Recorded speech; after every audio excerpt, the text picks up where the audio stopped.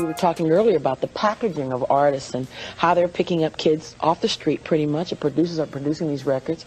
These kids have little or no talent. They look right. I'm telling you, get a girl, get the hair weave on there and make her lose 30 pounds.